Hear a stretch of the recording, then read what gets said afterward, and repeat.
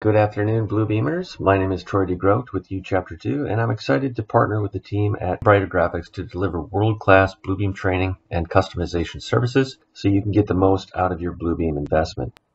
To start out, I always like to do my presentations with the Revu Advanced profile, and that will lay out several tools along the left side. We've talked about in the past when we introduce the different panels. We've got more on the right side. And so we're going to go through the first thing we want to do. The most important thing that we need to do before we take any measurements is calibrate the drawing. So there's a couple different ways. I'm going to go over to the ruler over here. That's our measurement panel. A couple other places you might find your measurements are potentially up here across the top in your toolbars. You'll also find them under the Tools menu. Under Measurements, you have all your measurement tools here. I like to use mine over here on the right side. I leave this panel open and so that I can see all my measurement tools across the top.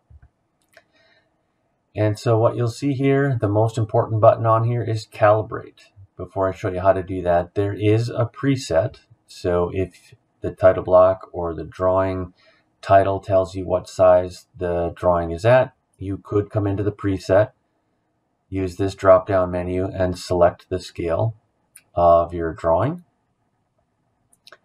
and that will calibrate it. So all your measurements will respect that scale. I tell all of my students every time to never do it that way.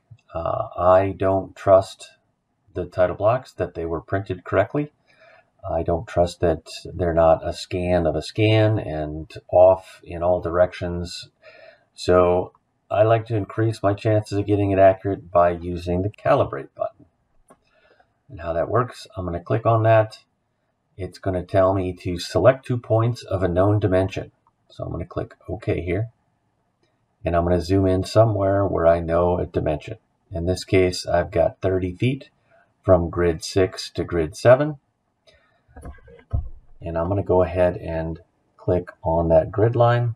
I like to hold my shift key so it draws a straight line over to the next grid line.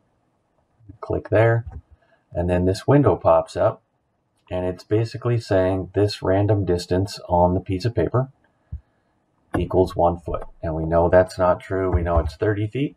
So I'm going to update that.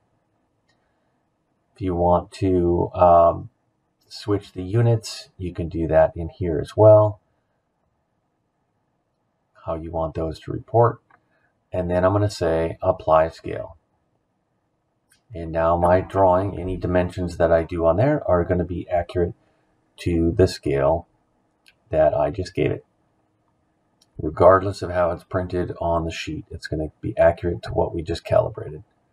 I hope you learned a thing or two. You can apply it to your work immediately. If you have any questions regarding training or customization services for your company, don't hesitate to reach out to the team at Brighter Graphics or myself. We'd be happy to help you with those.